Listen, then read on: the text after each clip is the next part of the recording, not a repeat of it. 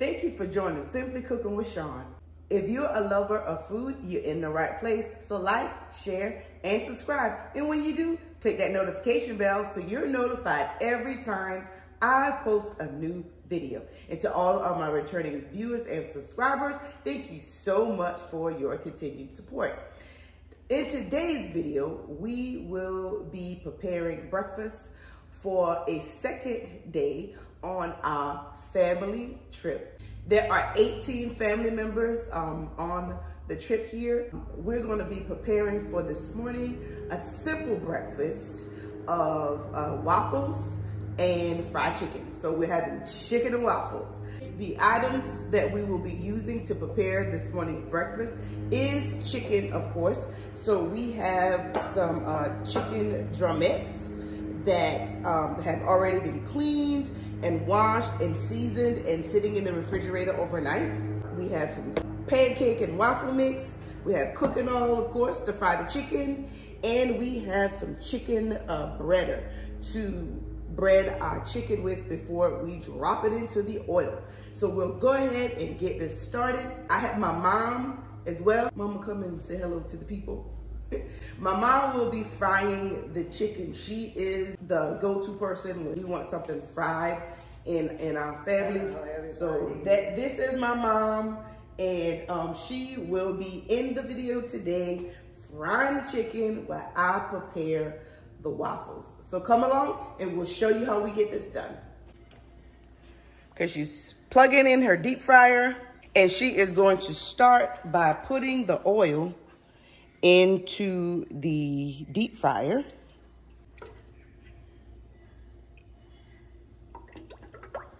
All right, she's got her oil in the deep fryer. Turn on heat to 350. She says she's gonna put it on 350. She's gonna let the oil get hot. And while she's doing that, while the oil is getting hot, she's gonna go ahead. Tell them what you're gonna do. I'm going to get my chicken breaded. What I'm using is House of Archery chicken seasoned frying mix. Now I'm going to get my chicken breaded. I'll put the lid on it, the bowl, and give it a shake. As soon as the oil is hot, then we will begin frying our chicken. Once the oil got hot enough, my mom began to drop the chicken into the hot oil. Overfry it. She says not to overcrowd your fryer. Now we are good to go until this batch is done. So how do you know when it's done? Now when it's done, the chicken floats to the top. All right. So we're gonna watch this chicken and wait for it to float.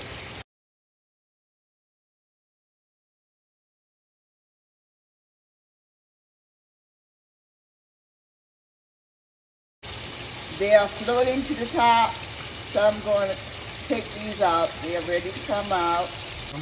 I'm going to put them over here on the crack.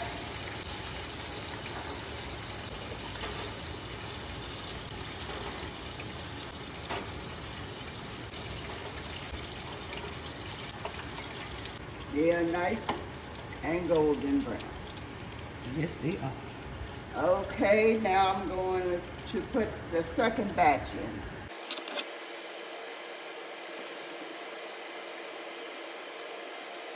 Okay, we're going to let these go.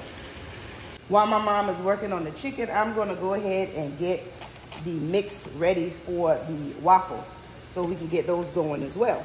So I've got a box of pancake and waffle mix here. I'm just going to pour it into the bowl and add some water. And I'm just going to eyeball this. Just start out with a little bit of water. Just whisk it with my whisk.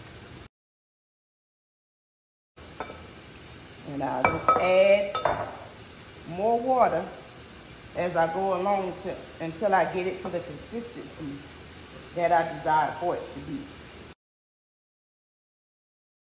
And for waffles, you don't want it to be too runny. For pancakes, you don't want it to be too runny either, but you just kind of eyeball it until you get it.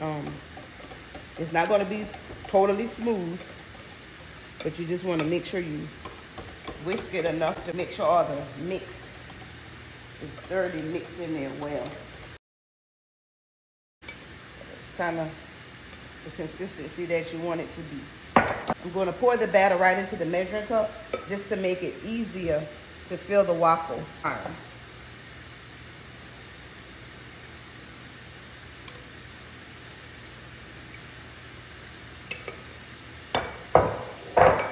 All right, off to the waffle iron. All right, we're gonna spray the waffle iron. Make sure it's nice and coated. And in with the waffle mix into the waffle iron.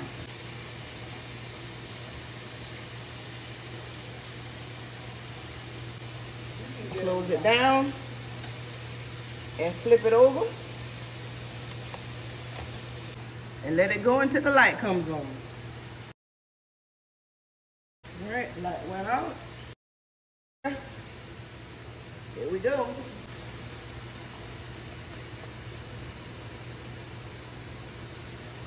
Nice waffle.